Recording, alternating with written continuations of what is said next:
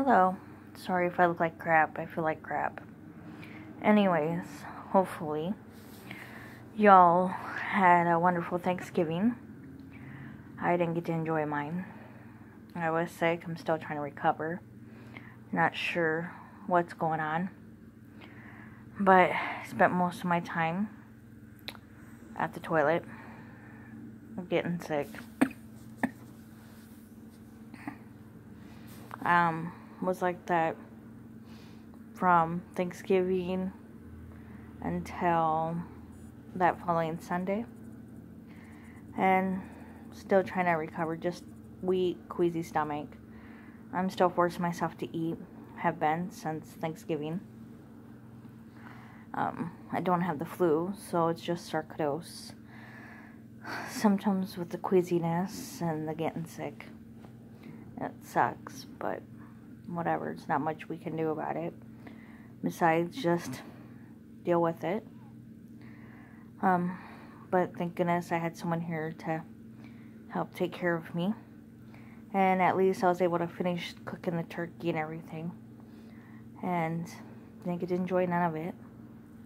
At least someone did. So the food didn't go to waste. What else? Went to my doctor, and they were talking about putting me on chemotherapy. And he said it was basically my choice because I don't have insurance and it's my body. So after being sick around Thanksgiving, if I was on chemo, that would be a whole lot worse. And so I decided, no. I already have trouble eating as is. I don't need that to be even worse, where I don't want to eat at all. Because I already have to force myself to eat. Still have trouble getting around. Walking to my fridge, bathroom, getting dressed, whatnot. Always sore. Today, that's why I kind of look like crap. Besides still having a queasy stomach. I woke up in a lot of pain. Feeling like an elephant sat on me. My ribs hurt like crazy. And every once in a while it hurts to breathe. That's just part being sarcoidosis.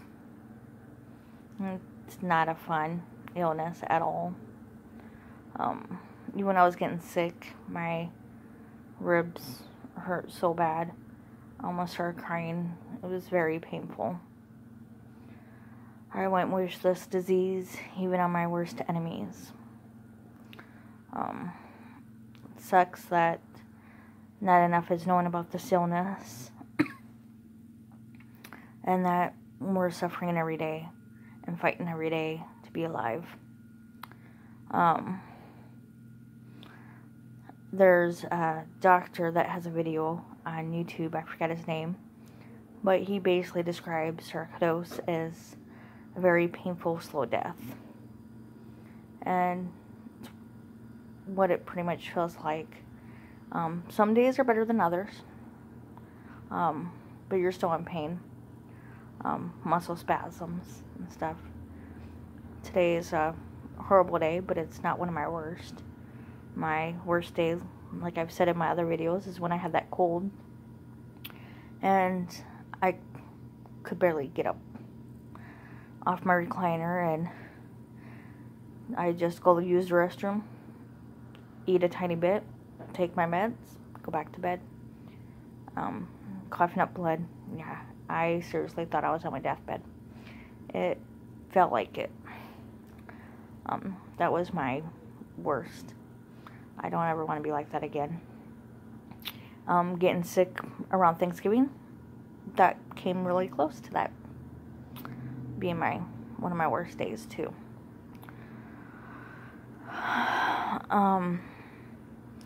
Yeah, this illness just sucks, and sucks more that doctors don't understand what we're going through and don't listen to us. They just want to assume that they know everything, and they don't. Like with my specialist, I respect him so much, and I like him a lot, but I tell him I have trouble breathing, walk into my fridge. I have trouble breathing no matter what, but it's worse getting up, walk into my fridge, go in the bathroom. I'm always in pain. I have muscle spasms. And a lot of us keep getting told by our specialists that, oh, it's because we're big because of the prednisone. Oh, it's not because of sarcoidosis. Well, if it wasn't from sarcoidosis, how come almost everyone, even in my support groups, have sarcoidosis, and we all have the same symptoms: trouble breathing, trouble getting around, and constantly in pain and muscle spasms. It sucks. I have brain fog, I'm sorry. I know there was more I was going to talk about, but, well, I go back into my doctor in February, and I'm not going to do chemo. I'd rather take my chances with prednisone. Yeah, like a lot of people have told me with chemo, you don't find or even feel the effects for 6 months, but it's a lot better. Other people that don't have sarcoidosis will tell me, well, at least with chemo, you'll be smaller. I don't really care about my weight. My weight's from prednisone, and at least I'm still here. And I'm not going to take something that's going to make me feel worse than what I already do. There's no way. Because then it might be just too much for me to handle. I'm fighting as it is every day to be here. I'm not going to take the chance of wanting to give up and being suffering even more, because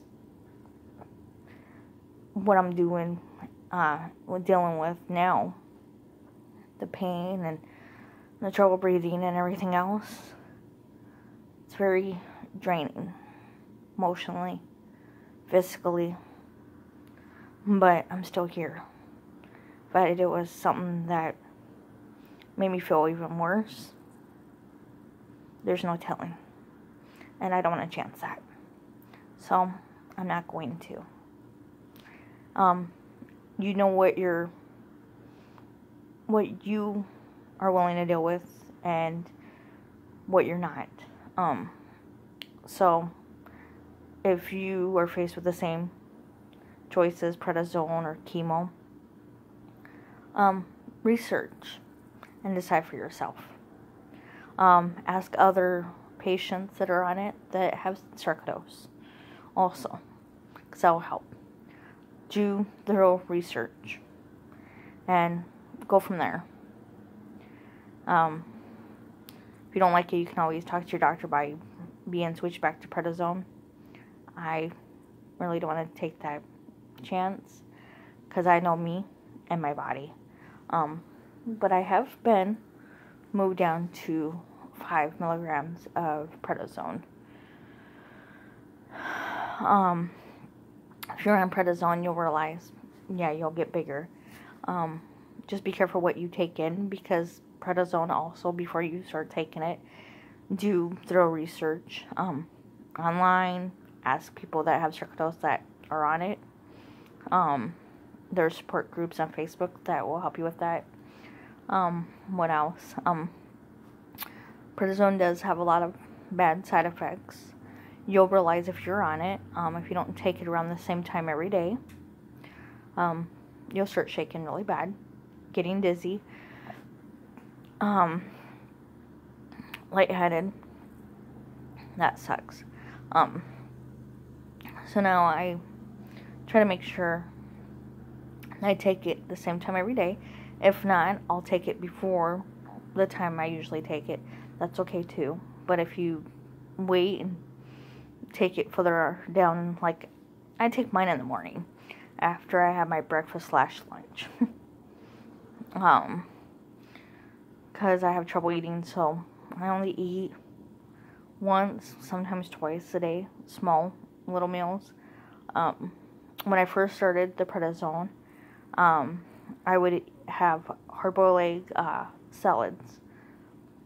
Because that's the only thing I could eat. That and when you're first starting on prednisone, you will be feeling like you're starving and that you can't get enough food, and salad's a lot healthier than just putting a lot of junk inside your mouth, inside your body, whatever.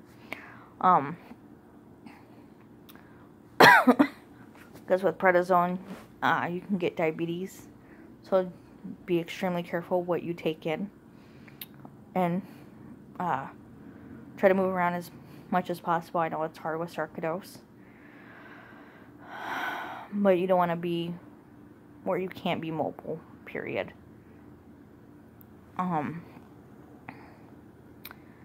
So with me, I take mine in the morning because it's a lot easier. And if I have an appointment in the afternoon or in the morning with my pulmonary specialist, I'll eat something real quick and take my meds. Unless I have the breathing test, then I'll take my meds with me. And then just take it there. Or on the way home, grab something to eat real quick. I cut out fast food a long time ago out of my diet. Unless I'm fasting for test results at my pulmonary specialist, then I have another choice. But I found, at least up at Burger King, I don't have as much breathing problems as what I do when we would stop at McDonald's. I would feel like someone was squeezing my lungs. It was horrible.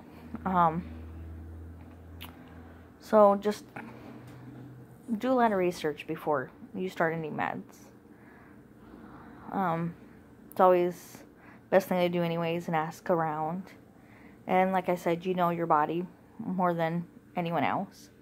So do what's best for you.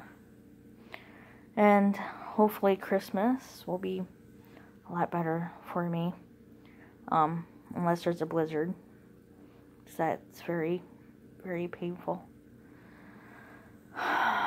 The cold helps make my breathing a lot easier. A lot of us with sarcoidosis have noticed that. But when there's a blizzard, it's very painful for us. A lot of times just want to curl up in a ball and die. Yeah, last year was horrible. The pain I can't even describe. It was just horrible. I was in tears. And hopefully this year it's not the same. And hopefully this year I'm not spending the holiday in the bathroom again.